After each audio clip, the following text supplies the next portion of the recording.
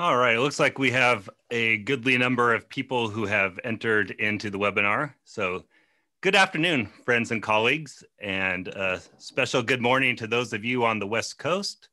We are so pleased you could join us today for the webinar, Practical Solutions to Tax Issues Facing Employers with Increased Telecommuting. This is going to be a joint presentation by BakerHostetler and the Ultimate Kronos Group. My name is Matt Hunsaker, and I am the leader of BakerHostetler's state and local tax practice. Today, we're joined by a fabulous panel, including a few of our state and local tax attorneys. We're joined by Ted Bernert, who is a partner in our Columbus office, Dave Ebersol, who is an associate also in our Columbus office, and then representing us from back east, we have Mike Sims, who is of counsel in our Philadelphia office. We're also pleased to be joined by Liz Bucko, who, among many other things, is the Senior Director for Compliance Products at Ultimate Kronos Group. Before we get started and dive into these interesting topics, there are a few housekeeping items that we need to bring to your attention. If you would like CPE credit, a survey will be included in the follow-up email, and your certificate will be sent upon completion. This presentation is scheduled to last for approximately an hour and a half and is available for 1.5 hours of CLE credit in California, Delaware, New York, Pennsylvania, and Texas, and in New Jersey via reciprocity. Credit is pending in Ohio, Virginia, and Washington State. And for all other states, credit will be applied for as requested.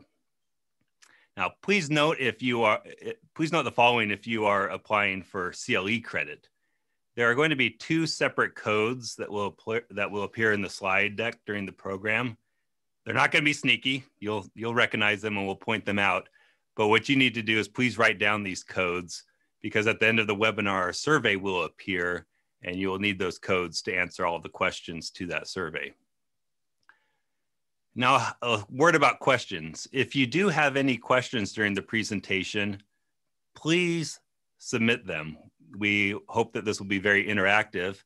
To submit them, you need to go down, click on the Q&A button at the bottom of your Zoom window and type in your question. We will not be able to receive questions via voice, so it'll all be done through the chat feature.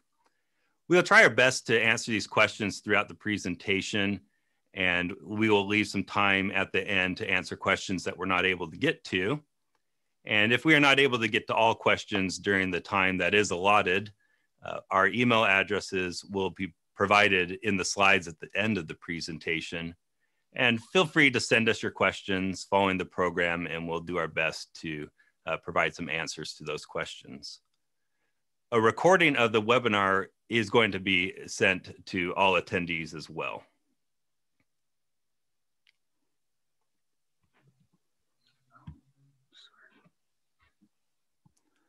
All right, here's our beautiful faces. Now, normally I don't make a big deal of disclaimers. There's usually a big disclaimer at the beginning of every presentation, and please read this disclaimer. But what I want to make clear is that we are in a very fluid situation, probably one of the most fluid situations that we've had to deal with in a long time in the state and local tax world. And so the information and the ideas that we present are not meant to be legal advice and can very quickly become outdated. In fact, I was just reading a few presentations in preparation for this and noted that many of these 50 state maps are already, within a few weeks out of date. So please continue to explore these issues going forward. This will not be the end of the story. Now, today's topic is very timely, and the timeliness of it became apparent to me when I ran downstairs to get my suit coat so I could look presentable. And I pulled it off the hanger, and I realized that there was about a 1/4 inch of dust on the shoulders because I haven't pulled the thing out for who knows how many months, because we're all working at home. And we're going to talk today about what are the implications of working at home, not just as a result of COVID, but as a result, as a result of COVID, we're probably going to have some long-term changes in how we do business. And we're going to talk about what the tax implications and the HR implications are of that changing environment. We want you to know what your tax environment is. And what we mean by that is, what are the rules that we're working with? We're going to be considering things like the impact of changing the place of withholding, not just on your employees, but what's that going to do to you as an employer and as a business. We're going to talk about where it's appropriate to revise or adopt policies and how to do that in a way that keeps your employees happy and also gets you to a point where you can handle the compliance burden and also keep your state and local taxes at a minimum. We're so pleased to have Liz with us, who will help us to go through in detail the real salient issue of how to keep and maintain records, which is kind of the bedrock for how we comply with all of these rules.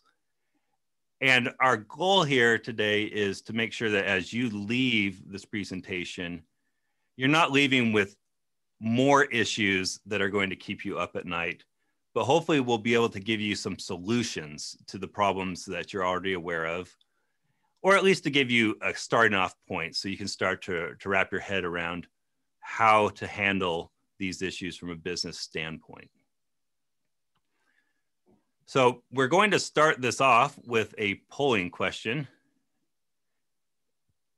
We'll give you some time to answer this as soon as it pops up on the screen. So this is the polling question. What is your role within the company? Are you in human resources?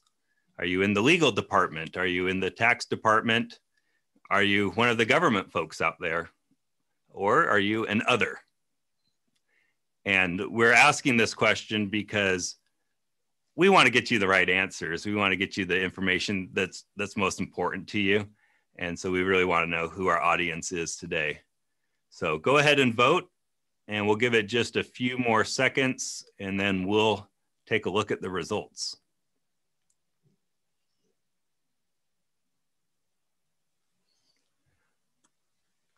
All right, Dave, I think that's enough time. Okay, and you're there. All righty. So it looks to me like we got ourselves a pretty evenly split group here between HR, legal, tax, and others. And to you two government folks out there, we love you. We're glad that you could join us. And hopefully hearing things from our perspective will be helpful to you as you implement policies. All right, with that, I am going to turn the presentation over to Mike Sims, who is going to talk to us a little bit about the world of withholding for work-at-home employees. So take it away, Mike. Thanks very much, Matt. And kind of like you, dusting the dust off your jacket, I am reminded every time I go into my closet and I have a plastic bag over a half dozen or so shirts that I got back from the dry cleaner, and I look at the tag, and it says ready for pickup March 8th, 2020. So like you say, this is a very relevant issue, and it gets more complex when you consider people working across your jurisdictions where their home and their office are in different either local jurisdictions, and Ted and Dave are going to talk about the impact of that in Ohio. And also if you're working across state borders, if your home is in a different office from, or a different state from your normal place of employment. And so we're also going to talk about, like Matt said, we want to present solutions, but we're also going to point out the tension between what an employer might want to do and be permitted to do or required to do, and what an employee might want as the answer. And there are administrative aspects to that, and as well as some legal aspects. And we're also going to talk about how some of these policies that states have either not given us guidance on, and I think it's also a very, very important, something that I'm always saying, is that having a dialogue between government and state, governments and taxpayers, is the way to get the best answer to some of these types of issues.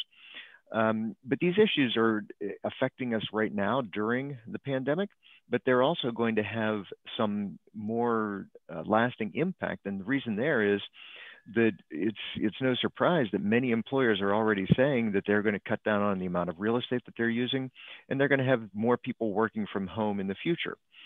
So we've seen some guidance from state and local governments that's been provided, and we thank them for that. We're going to go through some of that. And like I said, we're going to talk about not just the withholding issues, but we're also going to talk a little bit about how the working from home situation can also have an impact on a corporation's corporate net income tax or sales and use tax or other tax types of obligations. So let's take a hypothetical example here. And I'm from the southeastern Pennsylvania area, Philadelphia. I'm not from there, I'm really from Pittsburgh, but I've been living in Philadelphia, it seems like forever. But here, many people work in Philadelphia, but live in either nearby New Jersey or Delaware. So it's not unusual for that kind of a situation to arise. But now many of those people are working from home. So if we go down to the chart there, if that employee is a New Jersey resident, from a Philadelphia perspective, they've published guidance on this. Philadelphia says that the employer may continue to withhold wage tax. And in that case, the employee would have to file a refund, but not until 2021. So right off the bat, we see some tension between what an employer may want to do, may be permitted to do.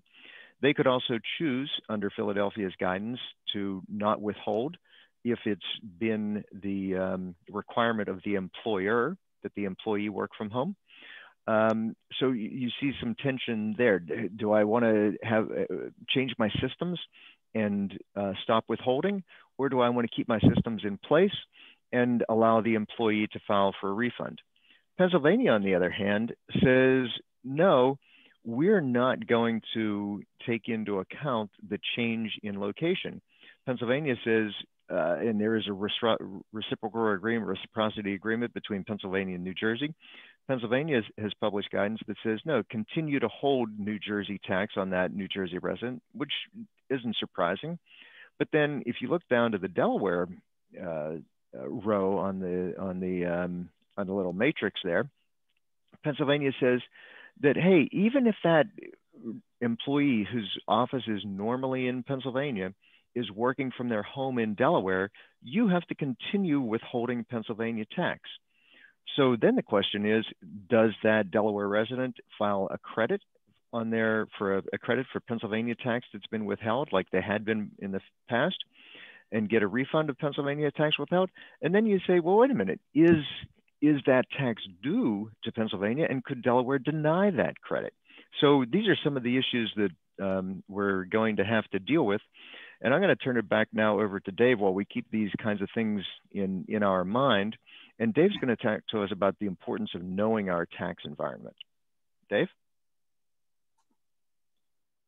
Right, that's right. And so as Mike's kind of describing, just with that one example, you can see that there can be, even in overlapping jurisdictions in the same geographic building, the same place, you can have different rules for applying for different jurisdictions. So there are a few key points to the legal environment that are really important for employers to be aware of. And so we've got them listed here on this slide. And on each one, but been around for a long time. These are agreements that allow employers with non-residents in their state to not withhold for that non-resident employee if the non-resident employee certifies their non-resident status. And so, that goes to show that employees working from home is not a totally new thing. This is something that has been very commonplace in some industries, but it's becoming more commonplace across industries, at least in the shorter term with the pandemic. And it remains to be seen how exactly that'll play out after the pandemic. The convenience of the employer rule is another component of the legal environment that arises in many states. That has to do with where's the employee located and why? Is it for the employer for their personal reasons? There's special rules during the pandemic and potential legislation on the horizon. So I mentioned reciprocity agreements. These are really an area of emphasis, something that's very important because unlike some of the other things, some of the other components of the legal environment, this is something that we know works. Some of the special rules are subject to litigation. It's unclear when the pandemic will end, and some of those special rules could end abruptly. So the reciprocity agreements are really something to look into based upon where you're located, because these are something you can rely on. So, like I said, from the employer standpoint, you do not need to withhold for non-resident employees if they certify their non-resident status. And from the employee's perspective, they can work in another state that's not their home state and not have tax withheld. So I use the example here. Ohio is a state that has reciprocity agreements with each of the surrounding states: Indiana, Kentucky, Michigan, Pennsylvania, West Virginia. So that means if you have a Pennsylvania resident working in Ohio for an Ohio employer, the Ohio employer is not going to have to withhold if, and this is a big if, the non-resident certification is submitted. So there's a practical side of this, and Liz will talk about systems a little bit later in the presentation, but employers' record keeping is going to be a big part of these rules. And with a reciprocity agreement, the employer wants to make sure they have the employee's non-resident certification on file. It's integrated into their systems. So those things are available if you need them, not just for your ongoing records, but in the case of an audit situation or something like that. So one thing that employers can do is to look at their business locations and, for those locations, are there reciprocity agreements, and how can we leverage these to make our payroll solutions a little bit easier? And so we've included a chart here on the next slide that lists the reciprocity agreements that we have in the United States. And you'll see that, these are very specific, so, one I like to, point out is the Texarkana, Texas, and the Texarkana, Arkansas have a reciprocal agreement. So, that goes to show that these rules can be very specific, they can be very localized, and it's important to really drill down into what the components of an employer's legal environment are, and understand how they're localized and how the practical side of it works, which we'll touch on a little bit more further in the presentation. The convenience of the employer rule, this is another significant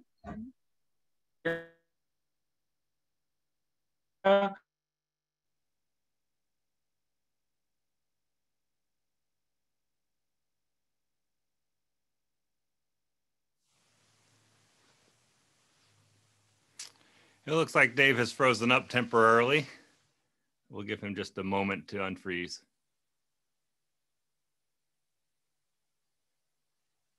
Can you hear me now? Yes, Dave. Thank Please you. Continue. So the convenience of the employer rule is something that 6 states have that will throw back wages for withholding purposes to an employer's location if the employee is working outside of that location for their own purposes, as opposed to the convenience of the employer. If, on the other hand, they're outside of that base headquarters or the employer's location for the convenience of the employer, then those wages would be properly attributed to another state. But this can have very kind of counterintuitive results, if you will.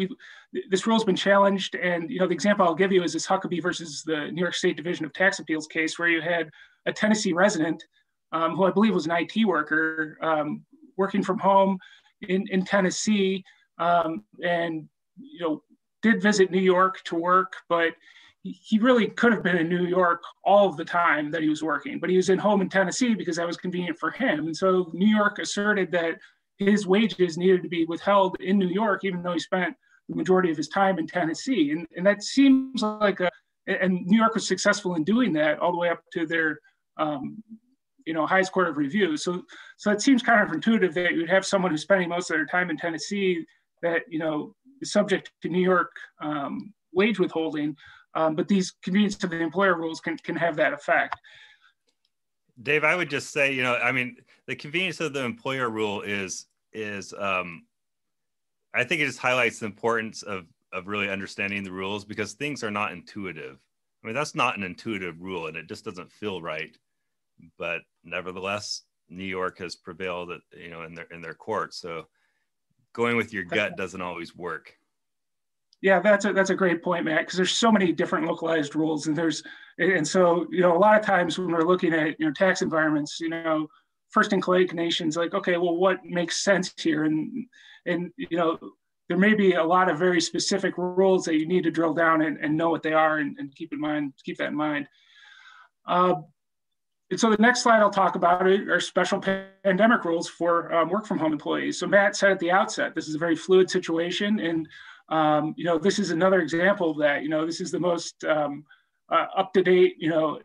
At last check, these are the states that have enacted special rules for work from home employees. But it's really important to keep in mind that things are evolving. As we cope with the pandemic. I've got and it's important to monitor them for that reason. So, having a running tally of what the special rules are in the jurisdictions where your business is located is going to be, an important component of addressing these issues. And I've divided up the special rules into 3 categories here. So the one that we've really been focused on has been withholding for work from home employees. And we have a number of states that have special rules. Many of these states have said that, during the pandemic, and that's an indefinite period, that they will treat the employees as if they were still working in the office. And so Ted will talk about some legislation that's cropped up around that in a minute, but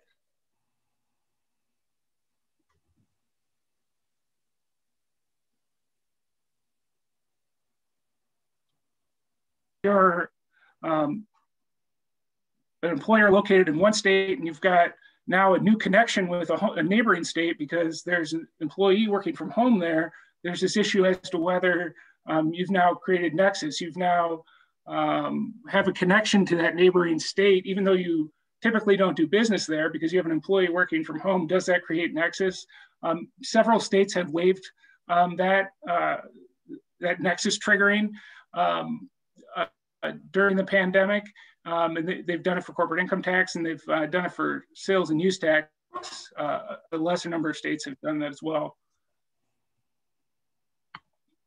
So with that, I'll turn it over to Matt. I believe this is our first break for the CLE CPE code. Yeah, so for those of you who are seeking CLE, this is the long anticipated code. So please write down B, and I'm going to read it for those of you who may not have video. It's BH ampersand UKG1, which I think is short for BakerHostetler and UKG1. So write that down and have that ready at the end of the program.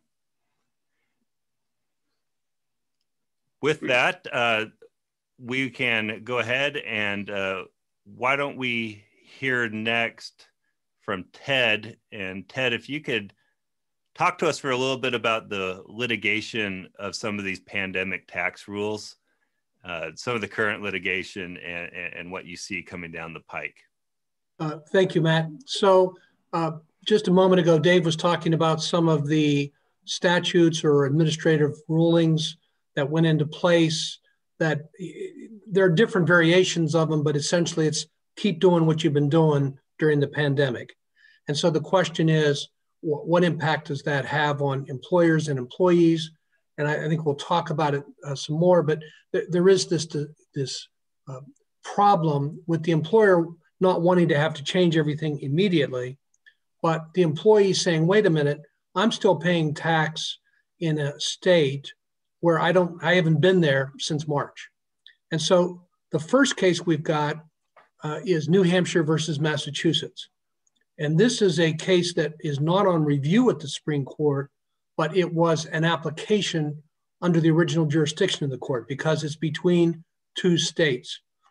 And the essence of it is New Hampshire does not have an income tax, and they have more than 100,000 employees who are residing in New Hampshire, but go to Massachusetts or did go to Massachusetts before the pandemic.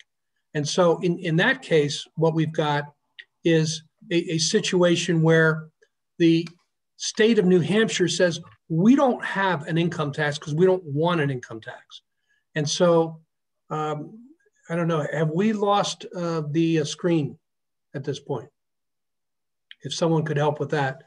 So the concept here is that New Hampshire is saying we intentionally did not have an income tax. And we don't appreciate the state of Massachusetts saying that during this pandemic, the Massachusetts employer would continue to withhold for the New Hampshire employees, that isn't right, and that shouldn't be permitted.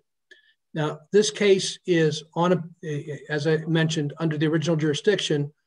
New Hampshire has requested that the Supreme Court hear it, but it has not yet been accepted. And it's not even entirely clear whether the court has to accept it. But in any case, we're keeping a close eye on this. And hopefully that this will be a situation where there might be some opportunity to look at this question. But for right now, it's just at the beginning. The next case that we have is at the lowest level in Ohio, and it's the Common Pleas Court case involving Buckeye Institute. Now, Buckeye is essentially like a think tank, and they have their offices in Columbus, Ohio, and Columbus has a municipal income tax that's based on where you are located, where you're working. And this Buckeye Institute sued the Columbus city auditor and said that it wasn't right that these individuals, that the entity had to withhold for these individuals who weren't coming into Columbus.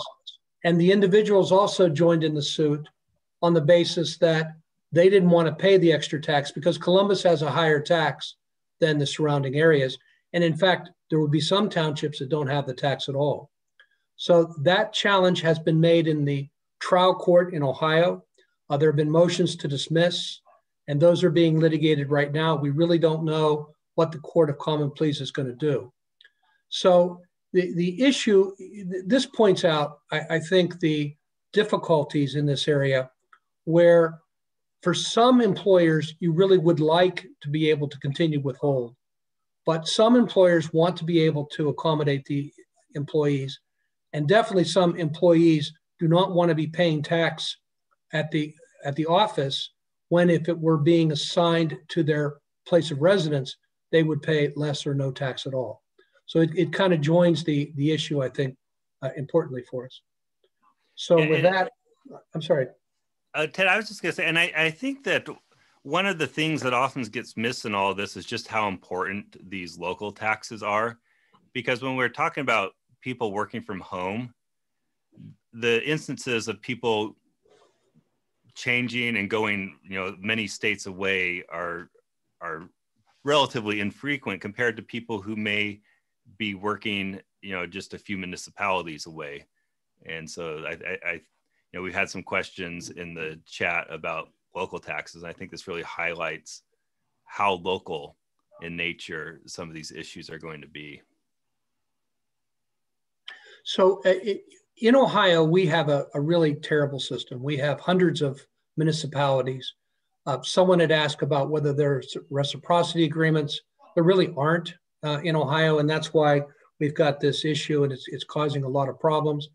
Earlier, Mike had talked about the issues in Pennsylvania being even different than Philadelphia. So the municipal issue is on top of the state issue. And again, we are seeing people work out of state, but it's really common to live in one municipality and work in another. So with that, Matt, I think I would pass it back to you for a polling question. Yeah, thank you, Ted. All right, here's our next polling question.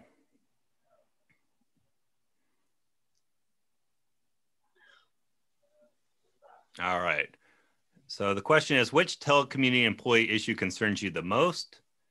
Expanded nexus for business taxes, being your company's income or sales taxes, proper withholding of employee taxes, the effects of work from home and withholding policies on employee morale and retention, which is often overlooked, not knowing if you're missing an issue that you really should be considering, and just managing all of this with very little guidance. So if you'll take a few moments to select from one of those options, and we'll take a look at what's keeping each of you guys up at night.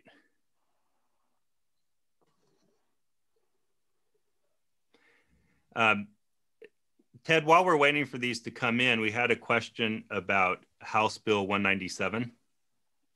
Yes, so that's a reference to Ohio. At the beginning of the pandemic, the General Assembly stepped in and said that employers could continue to withhold at the principal place of business, being where they were formerly withholding. But it didn't address the question of whether employees could get a refund. And there is a challenge to it, which we talked about just a minute ago on the Buckeye Institute. So yeah, we could spend all our time talking about Ohio, but we know that there are a lot of people who are all over the country. We would be glad to respond to individual questions. There's hope that in Ohio there will be a more permanent resolution of this. It's not likely in the lame duck, but next year there will be. So again, I didn't want to take all the time just with Ohio. Thanks, Ted. Appreciate you answering that question. All right, I think that we can close the polling now and display the results. Okay, so I think it's pretty clear that the number one issue here is employee withholding, followed by kind of the catch-all, what the heck do I do since there's no rules yet? And so hopefully we can lay some of these to rest. Lindsay, if you want to advance to the next slide. Ted, I believe that we're going to go back to you on this. If you could tell us just a little bit about looking ahead, what are some of the issues that we are going to be seeing? Yes, so the issue that we're dealing with and employers have to deal with is there is a lot of complexity and there is not much guidance at all. And what guidance there is likely to change. So we wanted to sort of focus on what are the fundamental issues that employers are going to have to consider, notwithstanding the fact that we don't have answers. So the real answer to this is there needs to be federal and state legislation to deal with this. And Dave's going to talk in a minute about the federal legislation. There's surprisingly little state legislation out there. We hope the states are looking at this, but it's not at all clear. I don't think we should wait for the legislative relief because I just don't think the states are in a position to be able to do that. So as we've spoken before, and it's kind of a premise of what we're going to be discussing for the rest of our time together, is employers and employees do not necessarily have common interests. So the employer would like to accommodate the employee, but to do that would put at risk some issues for the employer, being they're going to have to change their method of reporting, and they could also be subject to additional tax in jurisdictions where they worked before. So if what you're saying is, yes, I have this employee, yes, they're sitting in this state, and we want them there, then the issue becomes, well, have you expanded your tax liability? So what we're going to be doing for the rest of our time together is saying, okay, despite the problems, what do you need to do in looking ahead and trying to decide what to do? And so with that, turn it over to Dave and ask you to talk about what's happening in Congress, although of course, we're at the end of that session. But anyways, if you tell us what's happening, please. Yes, thank you, Ted. So there are two bills before Congress that really have been present, before the pandemic. The idea being just a mobile workforce, and it's kind of a little bit of a different issue when we are talking about, systemically employees working from home as opposed to those who are traveling. But they would address this situation.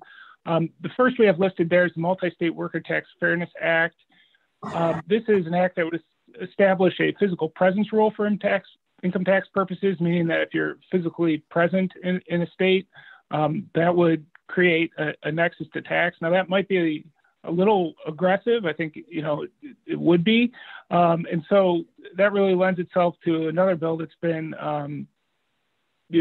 advocated by many, and that's the Mobile Workforce bill, the Mobile Workforce State Income Tax Simplification Act, which would create a 30-day safe harbor. So if you were to travel to, if you had an Ohio employee traveling to, say Tennessee, Tennessee's a bad example, tax there, but let's say we had an Ohio worker traveling to New York, that would give them a 30-day safe harbor before they would trigger nexus. So, like Ted said, it's going to be the end of the session, and there's a lot on the plate in Congress, but, there are two bills that have been out there. Lindsay, can we go to the next slide? All right. Dave, thanks for covering that. We're going to transition here now to talk a little bit about best practices. And those would include taking a look at your state tax profile and really understanding what it is and how it all fits in with the work from home environment. We're going to talk about policies, changing policies, updating policies, communicating policies. And then we're going to talk about record keeping, some of the things you need to do to keep records so that when the auditors come, you are able to substantiate your positions that you've taken. And then we'll finish off with some of the business solutions. So with that, we'll go ahead, and I think that probably what makes the most sense is to turn this back over to Mike, who can talk a little bit about how the work from home environment affects a company's tax profile. So Mike, if you'll take that away. Yeah, thanks, Matt. And based on the response from the last question, it seemed like some of you, maybe I forget it was 25% or so, were curious about what the rules would be for taxes other than withholding, even though the majority of you are looking for answers on how you should withhold. And like I mentioned in the beginning, having an employer working at home in a state that is not a state in which the company had been doing business before could give that company exposure to income taxes, franchise taxes, sales and use taxes. Dave's going to talk about that in a second. But the important thing here, I think, to recommend is, and what I've done with some clients, and some of you are on the listening to the webinar, is to put together a matrix and say, okay, where is, if you have a group of companies, say, for each one of your companies, what is which states do they currently have offices in? Are they doing business in? Where is the principal place of business for the employee before the pandemic? Where is it after the pandemic? Are they working from home? And then say, okay, is there a reciprocal agreement, a reciprocity agreement? And if not, what is the consequence of this from an employer withholding perspective? And then adding another column to the matrix, what is the answer then for income taxes? Another column for sales and use taxes. So it's kind of like playing three-dimensional chess, and like Ted and Dave have been pointing out, it's not just a state that you have to look at, but the multiple localities that may or may not be imposing withholding taxes, and maybe they have different income tax rates and things like that. So it really gets very complicated. The good news is that there are some federal laws that could minimize the additional compliance burdens that one might have. as a result of employees working from home in a state where the company was not doing business before. And that would be Public Law 86272, and also some court cases that say if you only have a de minimis amount of activity in the state, you're not going to be subject to that state. We don't have time to get into those today, but 86272 is a law that applies to sellers of tangible personal property. But that's the good news. The bad news is it doesn't apply to somebody who's selling services. So you wouldn't be able to avoid the income tax filing requirement and subjectivity as a result of Public Law 86272 if you were in the service business. The other good news, we're not only here with bad news today, the other piece of good news is, as was pointed out on slide, I think 13 or 14, many states, a couple dozen or so, have come out with statements saying that if you have an employer working from home as a result of the pandemic, and that's the only contact that you have with our state, we are not going to, maybe we are permitted to subject you to tax, but we're not going to impose our income taxes or and maybe a sales and fewer states have excuse you from the sales and use tax responsibility. So, but there again, I would go back and I would say, look, let's just put this three-dimensional chess on a little matrix, and let's figure out, because as I gave in my example, you're gonna have different results for different states, different results for different localities. And before I hand it over to Dave to talk about some of the sales and use tax issues here, I'll conclude by saying the good news here in Pennsylvania and Philadelphia is that both of those jurisdictions have published guidance that says if your only contact is an employee who with our state or our city, is an employee working from home where they had been not working from home before, we are not going to impose our income tax, or in the case of Philadelphia, net profits tax and BERT, we're not going to impose those taxes on the business. And then finally, many states, almost every state has a single sales factor, but some local jurisdictions, for instance, Philadelphia, have an apportionment formula that includes a payroll factor, and Philadelphia has said, no, we are not going to change your apportionment, or you're not going to be required to change your apportionment factor as a result of an employee that you've required to work from home. So Dave, you want to talk to us about sales and use tax consequences as well? Yeah, thanks, Mike. Hey, Dave, before you get started, let me interject with one question, which I think just dovetails really nicely with your presentation. So I want to give you the question first, and then you can weave your answer in as you go over your slide. But the question was asked, the issue of physical presence to tax appears to have been resolved with the Wayfair case. Do you agree? So if you can answer that question in connection with this slide, that would be wonderful. Sure. So the sales and use tax environment is definitely very different than it was just a few years ago. A couple developments, one being the Wayfair case. So, Wayfair is a case where internet retailers that did not have a physical presence in South Dakota were deemed to have nexus with South Dakota due to their economic activities there.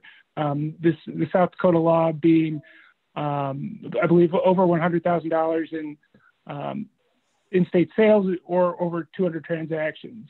And so what that case is saying is that states are allowed to tax businesses based upon their economic activity in the state alone, regardless of whether, even if they don't have a physical presence in that state. Now, an interesting kind of application comes up in the context of, well, if you kind of flip that and you say you have a physical presence that's very limited, would that create nexus? So if you have, say, in the context of employer withholding, if you have an employee that's in a state for one day or a period of hours for work purposes, would that limited physical presence create nexus? I think that's a little bit of an open question. But, in some states, at least from the state's perspective, they would potentially continue to argue that limited physical presence would create nexus. And I think, Matt, maybe that might address the question that we had. Yeah, David, and I think Ted had some comments that he wanted to make as well in that regard. Ted. So in the litigation that we talked about earlier, Wayfair was a big part of that in the discussion, and the idea being, doesn't Wayfair change everything? And I think the governments are pushing that issue, but that's by no means clear. We could go into it, but the issue with collecting use tax is different than imposing an income tax on somebody who isn't in the jurisdiction that's taxing them at all. So I don't think Wayfair answers the question. It does change maybe the environment some, but it doesn't really change what we're thinking about. If you're not in the city at all, some people would say there cannot be an income tax, while others would say there are other reasons why they should continue to do that. So I guess I just wanted to jump in on Wayfair.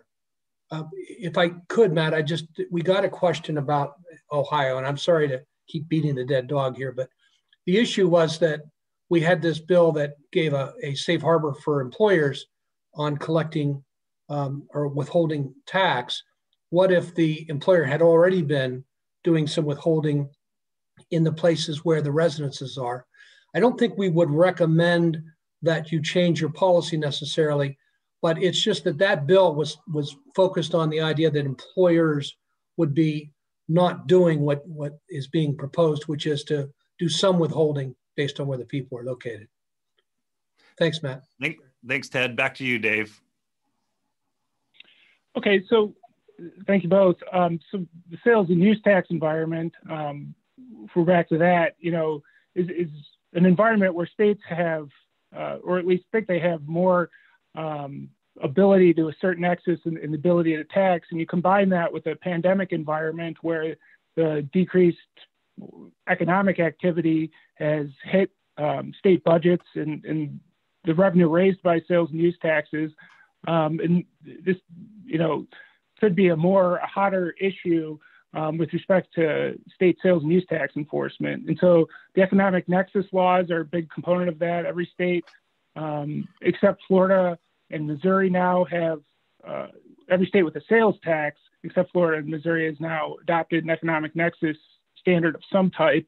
And marketplace facilitator laws are a new type of law to keep on your radar. These are laws that are designed to address online platforms such as Amazon or eBay, but they have a much, much broader reach than that. Any sort of online platform where a vendor is making items available for sale for sellers to use that platform, the facilitator is now subject to the sales and use tax collection responsibilities. And so this is a broad change that we can wrap our heads around with some issues, but when you start thinking about how this applies to services or digital goods, you can start to see that there are many applications that this could apply to. That it's important as you're reviewing your state tax profile to think about, okay, is this somehow something that your company or business could be considered a marketplace facilitator, or if you're a seller using one of these platforms, how are you going to now interact with that facilitator with respect to record keeping and things like that? So this is a very hot environment where we have new economic nexus laws and marketplace facilitators laws combined with the state appetite to tax, conceivably due to budget shortfalls. So if we could go to the next slide, please. Ways to trigger nexus for sales tax purposes. Like we said, economic activity, sales or the number of transactions can do it. Employees in the state, physical assets in the state. We talked about marketplace facilitator laws, storing products there, having affiliates in the state. States take very aggressive positions depending on the circumstances, and they'll look into your level of affiliates, even marketing activity, click-through nexus, where you have an affiliate, who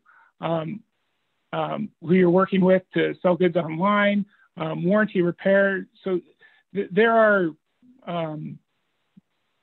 states will take very aggressive positions to identify a connection with the state that will establish an ability to tax. So, it's important for the employer to review their state tax profile, and in the context of, we've been talking about income tax withholding, registering, if there's something that triggers income tax reporting, now you're on the radar for that state. The employer is, and that could, cause the state to look into other types of tax registrations that we've been talking about. So, Lindsay, the next slide, please. I'll also talk a little bit about unemployment insurance taxes. Generally, a state is only going to look, employers will only be subject to unemployment insurance contributions for any one employee in just one state. Typically, you're not going to have overlapping responsibilities, and the conventional tests that most states have adopted are kind of a tiered structure in order of priority. So the first thing to look at is, where is the service localized that the employee is providing to the employer? And sometimes that test doesn't answer the question because the employee is working in more than one jurisdiction or state, or you go to the next test, and that's, where's the base of operations for that employee. The third test being where the employee is being directed or controlled from, and if all else fails, going to the employee's residence, provided that there's a connection, that the employer has a connection to that employee resident state. In the next slide, please. But this is another situation where agreements among the states can offer employers, serious solution to the issue as to where to withhold. The interstate reciprocal coverage arrangement is a multi-state agreement among 45 states where employers may elect to report and pay in one state for any particular employee, provided that a couple conditions are met. One, that the employee services are performed in that state, the employee resides in the state, or the employer has a place of business in the state, that being the first. And second, there is an approval process with the appropriate state agency to have that go through. So, there are solutions for unemployment insurance tax purposes as well, but it's, another situation where we have extremely specialized and localized rules. And these are rules that may not go hand in glove with the income tax, the employer withholding rules. So, this is something, again, to be careful with, to monitor the legal environment, monitor where you have locations and employees to make sure that, you're applying the appropriate rules. Yeah, and Dave, I think it's so important also to make sure that when you make your unemployment withholding decisions, that you're also thinking about your withholding decisions, and if they don't match up, to be able to document and articulate why the income tax withholding and the unemployment insurance aren't matching up. That's right. Thanks, Matt. Can we go to the next slide, please? I think that's mine, Dave. So we're now going to try to get down to the practical side of things. We've been talking about the issues, and there are a lot of issues out there, and we realize that it's very tough for employers, and we're trying to think about what proactively employers should consider during this time at year end. And then also, we expect that after the pandemic ends, that the states will be proposing new rules with respect to withholding because of increased telecommuting. So what we're proposing is not that you necessarily should have a policy, but you should consider in having a explicit written proposal. The purpose of it would be there's several purposes. One, it forces the organization to actually confront the issues and what it is that they want to do. It will allow people in payroll to have something they can point to if an employee or someone in the C-suite says, what are we doing and why? It could be helpful in the context of the convenience of the employer. so that the issue would be, should you, I'm not saying it's always the best case, but should you be providing that the people are working because the employer wants them to be at home and not in the office? We don't have any direction from New York on that, who's the leader in this area. And I don't think we know how that works, but it's something to think about. So there are some reasons we think. The other point I would make is that it could be later on the taxing authority will come to you and say, well, why did you do what you did? And the feeling is having a policy could possibly be used for penalty relief in that context. Now, the problems, of course, with having a policy is it needs to be up to date. And this is a very fluid situation. If you did want to employ a policy, you're going to need to keep track of what's happening, especially once the pandemic hits. The second I think that's, I was just gonna say, I think that's so important because this pandemic will end eventually, I hope. And the audits are going to be rolling in perhaps years down the road, and people have maybe moved on. So having this documented in a policy is going to be so helpful for audits that are being handled by perhaps other people down the road for the company. Yeah, Matt, and if I could jump in too, Ted, and you and I have talked about this, that it's also important to get other departments within an organization to weigh in on the policy, because kind of like there's the tension between the employer and the employee that we've talked about, there can also be some, as we've seen, some tension between the way you want that policy to read for tax purposes and the way some of the labor lawyers may want it to read. Yeah, that's right, Mike. And to sort of pick up on that idea, going to the last item there on that page, is we're also thinking about, does what's happening right now suggest that employers are going to need to start tracking locations? I think one person asked, what about RVs? I mean, there are a number of different circumstances that could be in play here. And as Mike said, in the context of the policies, I think the labor lawyers and the privacy lawyers are going to have something to say about keeping track of the locations of the employees. But it is something that's probably worth considering in going ahead, especially if you decide to accommodate the employees. And we're very pleased that Liz is available to help us think about what an employer should do, what questions should they ask, and generally speaking, what should they be looking at if they do decide to jump over the cliff and start keeping track of where the employees are. So Liz, if you could take it from here. Sure, you can go ahead and move to the next slide. I work at UKG. My team really works around compliance assurance. So we do a lot of things to help within our products to ensure that the products are developed and delivered in such a way that the clients can use them to track and enforce that compliance. So if we go to the next slide, one of the real opportunities, and you guys probably have this in your HCM, which is human capital management offerings, or your payroll offerings, depending on if those are one and the same or two different solutions.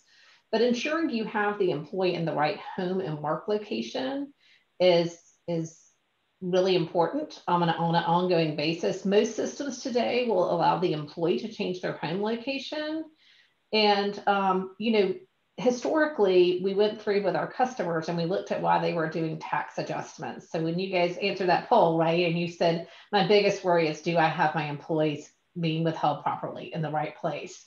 So years and years ago, we went through and we did a survey, and one of the number one reasons for corrections was an employee was in the wrong home they had their home wrong or their work location wrong. Systematically, our solution, which there's lots of them on the market, I'm sure there's a variety out there for the participants. We made it where the administrators or the managers can update their work location, but the employee can't. They can update their home location, and they can indicate if they're an employee working at home, a virtual employee, and the software will then take their address and put it in the appropriate jurisdiction, all the way down to the rooftop. Zip code is not enough, because in places like Ohio or in Kentucky, You might be considered in one tax location for a school district tax and another one for your local withholding. So you can use your solutions that you have out there for HR and payroll to ensure the employee is not only keeping up with their address properly, but again, is also that you're ensuring that down to the rooftop, it's got the right jurisdiction attached to it. We can go to the next slide, please. Additionally, one thing that you can do through your solutions, and for those of you who might have workforces like construction people, right, that are out in the field all the time and they aren't really at home, this should be available in most modern pieces of technology in a electronic format. These are the forms at the federal level. It's your W-4. At the state levels, it's typically a state 4. Different states have different names for them. And in Michigan, there's actually some locals where you need to make these elections. But keeping up with these forms and making sure when an employee changes their address, that your solution sends it to this form, or minimally your payroll administrators make sure they get this form if you're still doing paper tracking of withholding elections, so that now you know the employee is in the right home location down to the taxation jurisdictions that are applicable, in the right work location down to the tax jurisdictions that are applicable. And then you're getting their individual elections so that your withholding is accurate. We can go to the next slide.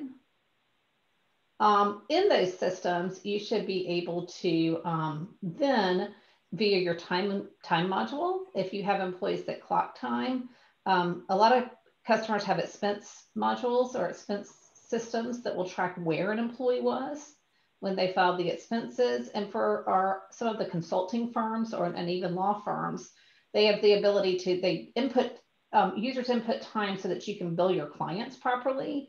And that's an excellent opportunity to add record keeping for, I've input my time and I was in New York City, or I've input my time to bill and I was in Colorado. So you have that data in your system so that then when you go to pay them, here's an example of a check for an employee who worked 40 hours a week at a Milwaukee location, 20 in a Boston location, and 20 in a Pittsburgh location. So that data should come over from whatever system you're using to track time in, or you can overwrite it if you're a smaller company and you can just enter it into the check or overwrite it in the check. So that now we've put them in the right location, we've tracked their time and ensure we've got them allocated properly to the right jurisdictions. And then if we go to the next slide, we go into calculating that payroll to ensure, if you see at the bottom of this, that they're being withheld properly based on how their time. Most systems, so we talked a lot about reciprocity today. A lot of systems will automatically apply that reciprocity. I don't know of a system out there today that can't control the reciprocity. So as a payroll administrator, or your payroll administrators in your team can check boxes to say like not subject to, or exempt from wages based on the employee elections and the reciprocity, if your system isn't automatically recognizing that reciprocity so that the right amounts are withheld. For example, like New Jersey, I think their rule is withhold anything over the rate in the alternate state. So it just depends on the locations, but your system should be able to help facilitate ensuring you're calculating that correctly with the reciprocity in mind. We can go to the next slide. And then obviously you need to make sure you're remitting. This is just a tax screen that shows where customers' taxes are remitted, and make sure they're getting to the right jurisdictions on time and that you've got the right information for sending out that reporting. And that reporting goes all the way to W-2, right? Because if I have an employee that's worked in 25 states in a year, they're going to get a much bigger W-2 because it's going to have all the different wages accumulated there. Let's see. I don't know if anybody put anything in the Q&A. We can go to the next slide. Well, we do have one question, and anyone feel free to weigh in on this, but this was an interesting question because we talked a little bit about employees requesting refunds. And so the question is, what employer record keeping is prudent to respond to employees who ask the employer for documentation to support a tax refund request? I think that it depends on, typically any tax refunds for income tax as well as even if you're ever withheld on Social Security. Let's say I worked at one organization for 4 months of the year and another for 8 months, and they're both going to withhold Social Security. Like I've never had anything withheld. So by the end of the year, I could have extra. Typically, the individual should get those refunds. So maybe you withheld in a state that they don't actually have the liability in. That should happen as part of their personal individual tax filing process of their 1040 and their state returns. Typically, that's not something we would see an employer do.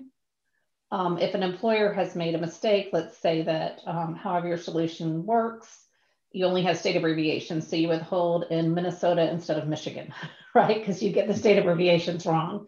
So depending on your system and the time of the year and you discover it, a lot of times there's ways you can work that system to swap those buckets. But generally, if the employee needs a refund, that's typically managed with their individual year-end process and not via the organization, unless it's a mistake. And then you have to work with your system provider, but you can switch those buckets usually and make that work. Thanks, Liz. No problem. We can go to the next slide. So really, if we wanted to kind of recap, right, make sure you're getting people in the right work locations with the right jurisdictions. Your expense records, your billing systems, great ways to see where people were depending on how your organization works. And then make sure you're keeping those tax withholding statuses current. And Liz, if I can interject with one more question, which I think is really good, and this is one I've seen quite a few people ask, is what do you do record keeping wise when you have people who are not purely work at home versus purely work in the office? Because I know a lot of companies have a rotational system right now just to keep the number of people in the office minimized, but they're not completely closed. So what are the ways to handle that record keeping when you have these people who may be back and forth in different locations? So the option I've discussed would work, right? Like having them report it. A lot of us who are salaried employees that just aren't used to tracking our time because we don't need to bill hours or anything like that, that becomes a little burdensome. And so people may not do that. One way that, at least in our solution, maybe every solution is going to be different, but you can facilitate that by doing what we call a fixed allocation. So if I know that, I'm going to go into our Atlanta office 2 days this week, 3 days next week, so that basically I'm spending 50% of my time working in my home in Decatur, Georgia, and 50% of my time working in our office in Atlanta, Georgia. Let's say those localities have taxes. They don't, but if they did, then you could do a fixed allocation where you could allocate me 50% of the time to Atlanta, 50% to Decatur. More often than not, especially up in the Northeast, we see people working 50% of the time from Connecticut, 50% of the time from New York. And if you do those permanent allocations, then the only time you need to change them is if there's an override, right? If you have an exception to that process, I end up coming into the office for a month or staying home for a month. So there's lots of ways you can do that, but we do see quite frequently in the Northeast people doing those fixed allocations. We can go to the next slide. So, there's a lot of data out there. I actually sent the team a Wall Street Journal article I saw this weekend asking these same questions, discussing the same concerns businesses may have about virtual working. I suspect that a lot of companies have figured out that it's a nice expense saver, and it will increase, employee effectiveness if I'm not commuting. At Atlanta, my 17-mile commute typically takes an hour to an hour and a half to go into the office here. So I've gotten back a lot of my day, which makes me a happier person, theoretically. After 8 months, I don't know, I might want to go to the office, but so I think that companies have realized as a result of the pandemic working scenarios that we're going to have more and more employees asking to work remotely or making good condition of work, as well as companies doing that. So, I think record keeping is going to become really important, and your technology solutions should be able to enable this. From onboarding all the way to, producing a check and paying your tax returns and you're producing your year-end slips like your W-2s. I think there's some key things to this, making sure that you're capturing data in the beginning and keeping those documents digitized so you have that trail.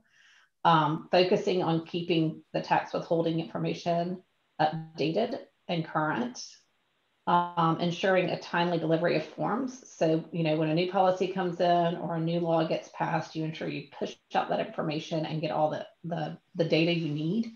And then security is important. You still have to remember this is all PII data, right? So making sure that you have the appropriate security for those remote employees, and with this information that you're tracking and keeping. Are there any additional questions? I think we're good for the moment.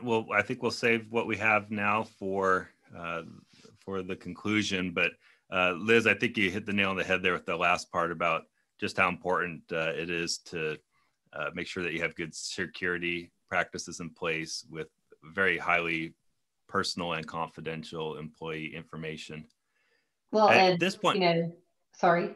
No, go ahead, interestingly Liz. enough, there's, you know, we saw GDPR, the global data privacy regulations come out, and then we have seen Europe get really tight on them. There is a law that just passed in California about privacy. So remember, with security, you not only have to think about obtaining the information to track this, holding this information, but you also have to think about removal of the information. So when you've held it long enough, purging that data from your systems. So record keeping is important, but part of record keeping is that that purging of information as well.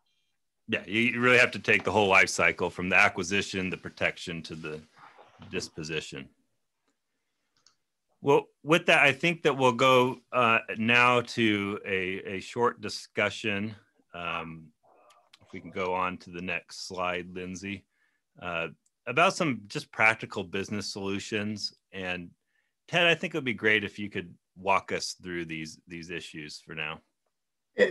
Thanks, Matt. So we're trying to sum up at this point. I would say that the question of the privacy, and there are some labor law issues involved in as you start tracking the employees.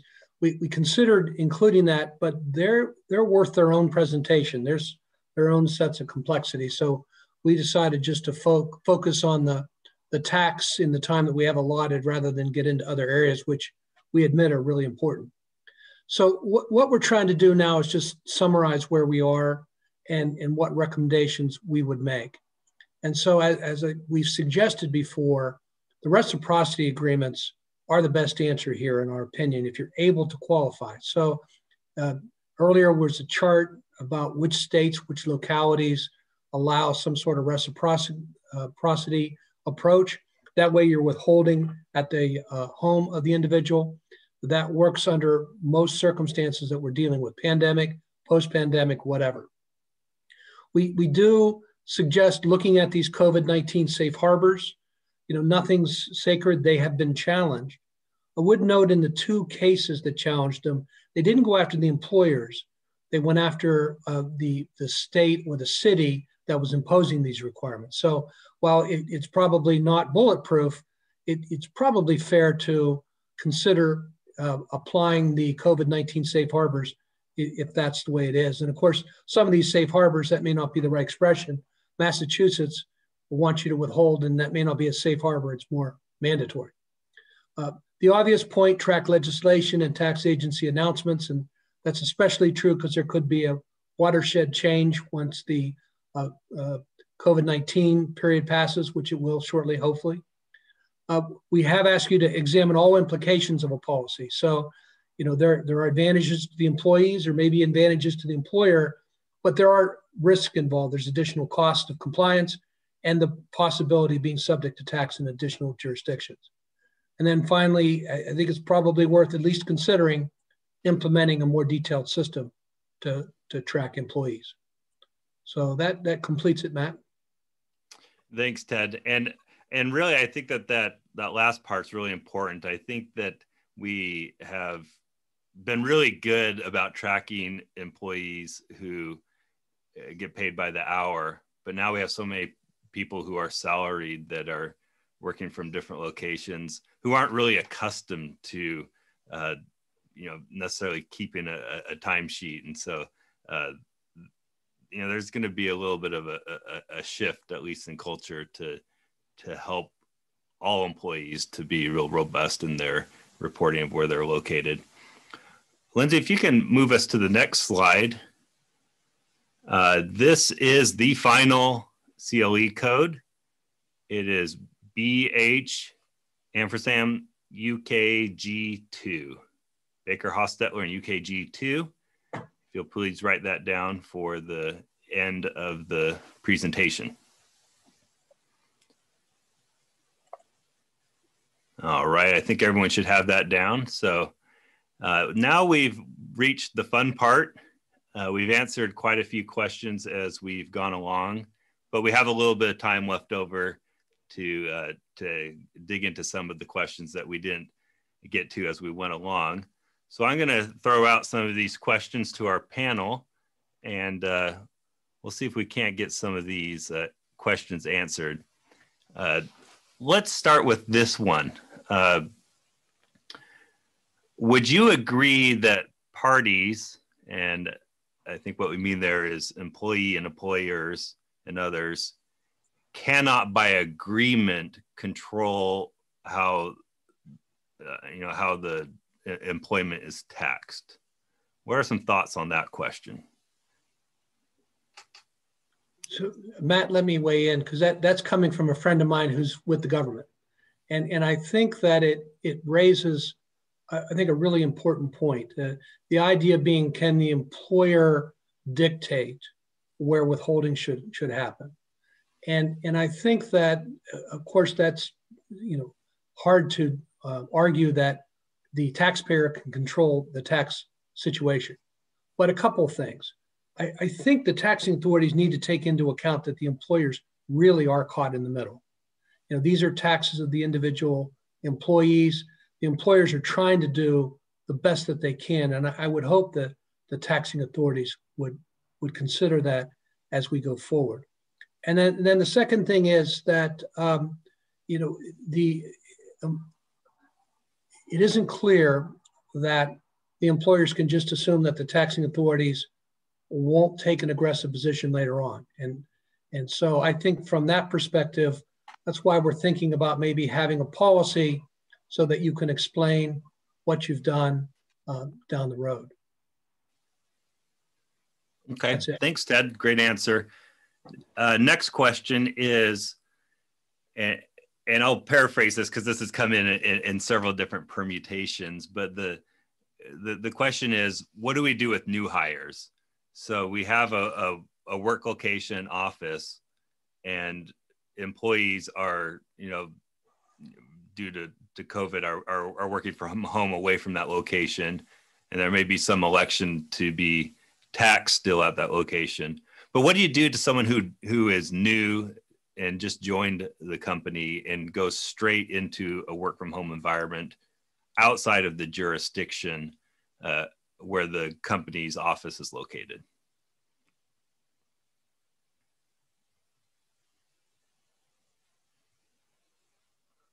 Hey, Matt, I'll take a stab at that and answer it with maybe a couple of questions. And I think it would depend on how the employment agreement is worded, and does that employment agreement contain any language that says your principal office is wherever? Does it also say that this is your principal office, and until you're permitted to work in that office, you may work from home, or I'm sorry, we're going to require you to work from home?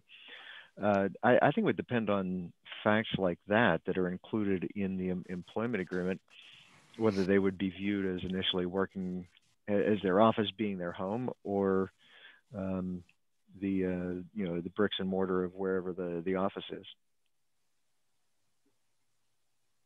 Yeah, I think that's a great answer, and I think it really is important to make sure that that's documented and that they do have a work location noted in their employment agreement.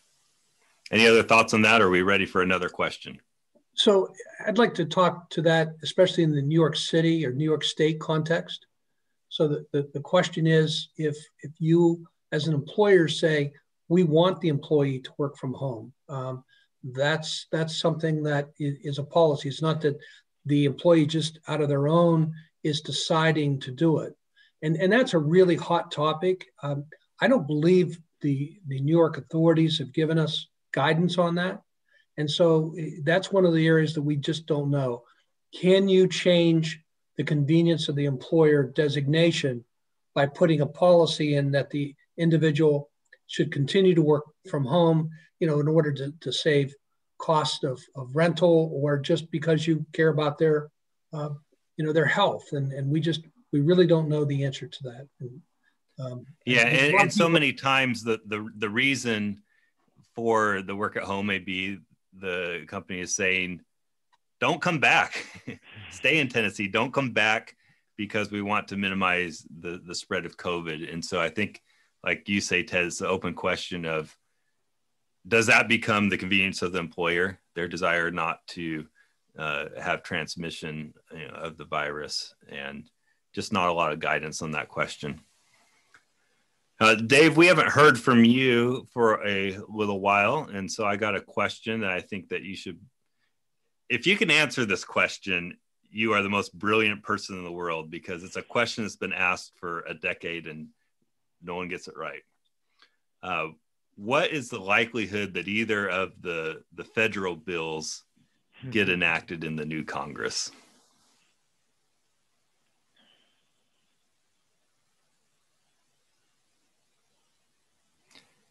And Dave, you don't appear to be on mute, but we can't hear you.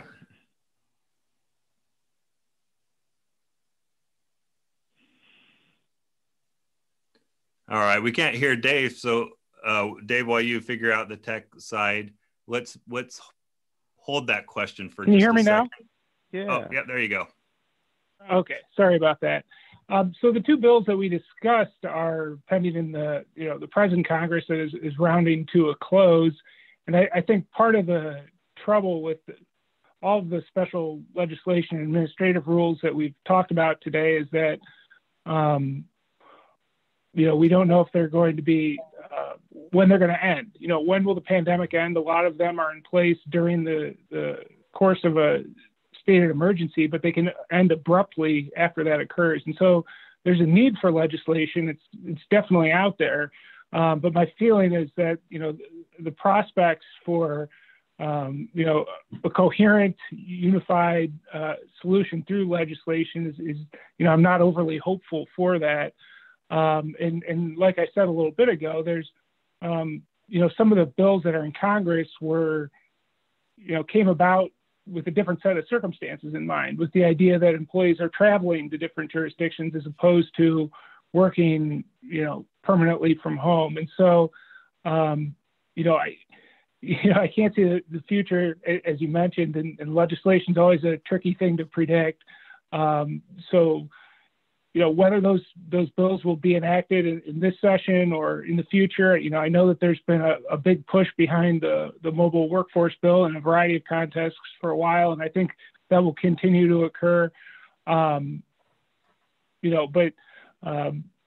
It's hard to say, as you kind of mentioned.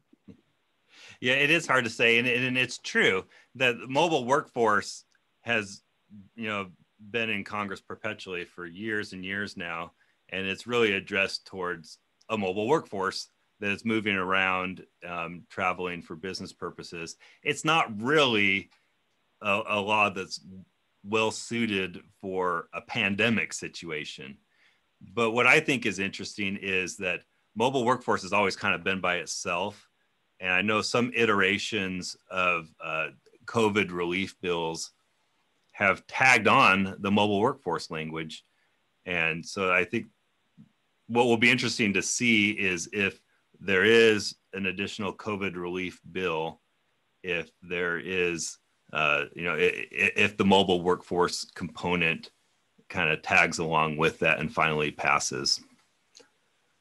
All right, I think we have time for probably one more question. I think I might actually put together two questions in one. And the first one is, can we just treat all local taxes as a courtesy tax and not withhold them, let the employee worry about it? So that's part one. And then a related question is, and I think it has kind of the same sentiment, is can an employee simply do away with work location tax and simply change everyone to a residential and leave it to the burden of the employee? So I read both of these questions as, and I would sum them up as, can we just stop withholding and punt this to the employees to handle? Your thoughts? Well, Matt, from I go ahead. think to Ted's point earlier that employers kind of feel like they're caught in the middle here, between government jurisdictions, state and local, trying to impose a tax, from the employee, and employers having this responsibility. So, I don't think it's going to be a feasible, they're not going to be able to punt this just totally to the employees. But I think it makes a great point that, we were just talking about legislation, and governments need to come to the table with a solution of their own. Why is this falling all in the lap of employers when it's really, the government that's trying to impose these taxes, trying to fill budget shortfalls during the pandemic. And so, I think that everyone needs to be a part of it. Thanks, And Dave. Dave, I'd add on to that the employer has to be cognizant of what obligations it has under existing law and whether it could have any kind of potential exposure for incorrectly withholding. So Right. I'd like it to go away. They just can't click their heels and spin around and have it go away. Well, and systematically, you still have to set that employee up in that location so that you're accumulating the wages. Courtesy withholding doesn't mean you don't need to accumulate the wages. It just means you don't have to submit the taxes. So don't forget that doesn't get you out of the record keeping type piece of this, because you still need to accumulate the wages for that jurisdiction. So from a systematic perspective, that's something to think about. Thanks, Liz. Those are all excellent comments. We have so many more wonderful questions. We're out of time, and we don't want to keep any of you over time because we know you have important things to be doing as you go out and try and implement the things that we discussed today. And so we'll close it off there, but please note our email addresses in this final slide. And any of us would be happy to take any questions that you might have that we either overlooked or didn't have time to get to. As we previously mentioned, a recording of the webinar will be sent to all attendees. And this next note is important if you're applying for CLE credit. To obtain that CLE credit, please fill out the survey that will appear after you leave the webinar. And please make sure to answer all of the questions. And for CPE credit, the survey will be included in a follow-up email, and a certificate will be sent upon completion. We want to thank you so much for your participation today. We truly hope that this was helpful for you. We understand the enormous pressures that you're under as you try to navigate a very complex world right now, and as you try to keep the business happy and employees happy. And again, if you have any additional questions, please reach out. But until then, we wish you all a wonderful afternoon and have a great day.